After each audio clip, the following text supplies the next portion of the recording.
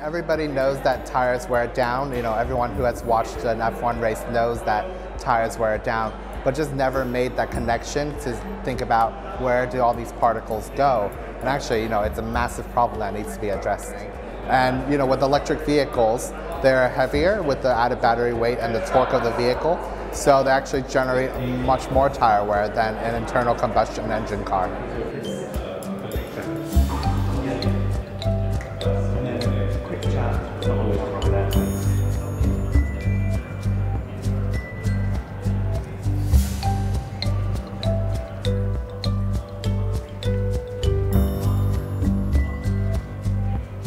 So as the tire is spinning, little particles come off, and we found that they're actually charged from friction with the road.